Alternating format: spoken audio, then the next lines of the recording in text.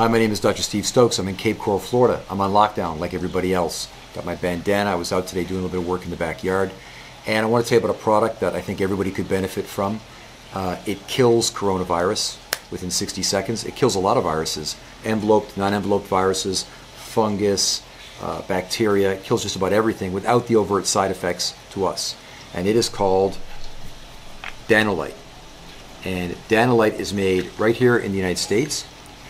It is an incredible product that is 100 times more effective than bleach in killing nasties. They take basically brine or salt water, they use an electrical process, and they from that make hypochlorous acid.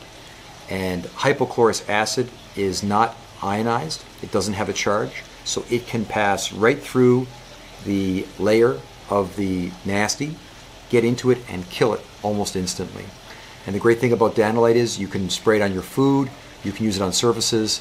It is not overt to human beings. It's really not. It's just like pool water almost. What I do is I buy it by the gallon, and then I dilute it down. I dilute it to 1 to 1.5. So I'll put, for example, 10 fluid ounces in this container, and then I'll fill it up to 25 fluid ounces. And I'll spray my vegetables with this, spray my groceries with it, spray my hands with it. I'll spray my kitchen with it. I'll spray my wife with it.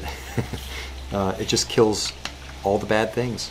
And bleach is, you know, in my opinion, much more toxic to us. Bleach can have a lot of bad side effects. I, for one, can't take a lot of bleach. The fumes of the bleach really irritate my membranes in my nose. But Danolyte all day long, no problem. And it's an American company, and it's inexpensive, and it's available. So I would encourage everybody to go, I'll put the link below, buy some Danolyte and start using this on your groceries, on your vegetables, use it around your house. It is a fabulous hospital disinfectant, like I said, with very little side effects. So I hope you're staying well, hope you're staying safe, and we'll talk again soon. Thanks.